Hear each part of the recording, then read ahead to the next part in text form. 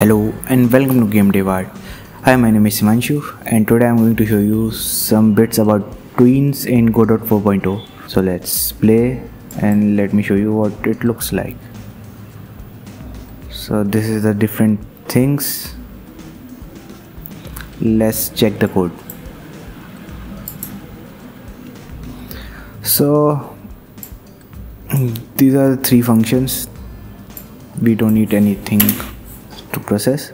So these are the three functions and let's see the first one, which is the rotation of icon. So here I have created a tween using create tween. Note, you cannot do something like this. You cannot make variable outside the function. You need to create this tween inside the function itself, something like this. And then now we are tweening the properties are like basically scale, rotation, translation and other stuff.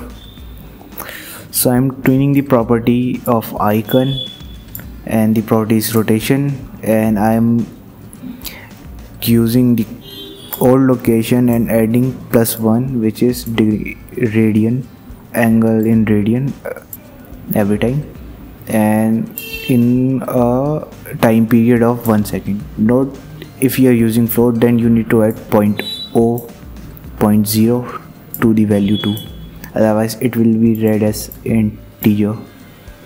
And then I am using tween callback. Basically, if this tween ends, then you can use any callable too.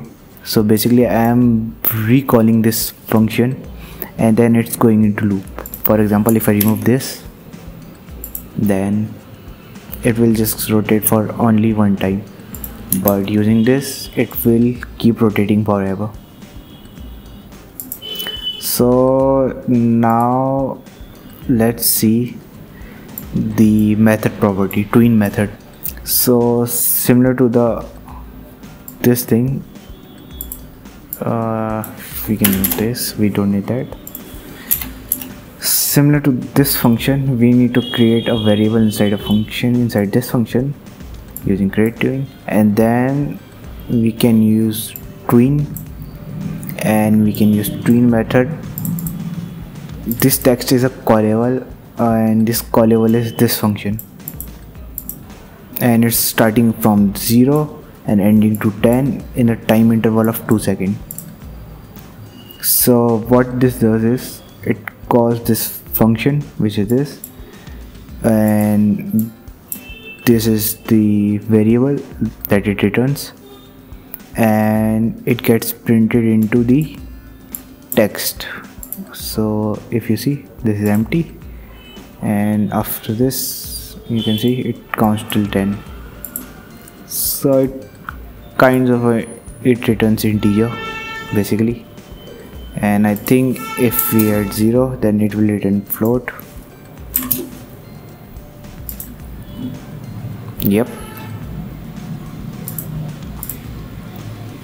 So similar to this, you can use this thing, tween method, into the path follow or something like a platform moving. Similarly, create tween, and here I am adding this tween interval. Basically it is a delay, so it waits for this second, 1.1 second, and then it starts this method, tween method. And here I am calling this function at an interval from 0.0 to 1 at the interval of 2 seconds. So this function is offset, and offset has a value where it just offsetting in units, basically from 0 to 1 according to the value. And you can see it like this, it waits for 1.1 second, then it goes. So if I remove this, it will go instantly, you see. So you can delay the tween using set delay too.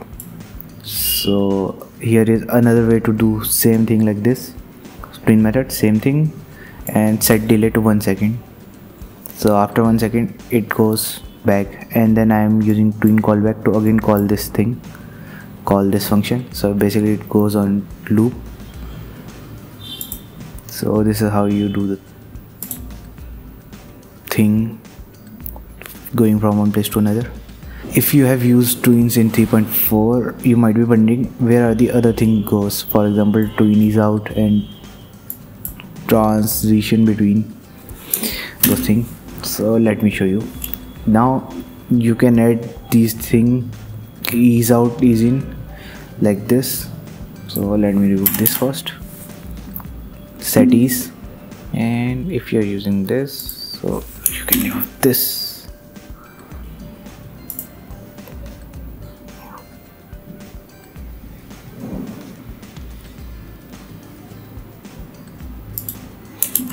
So now you can use set transition. So trans between trans bounds.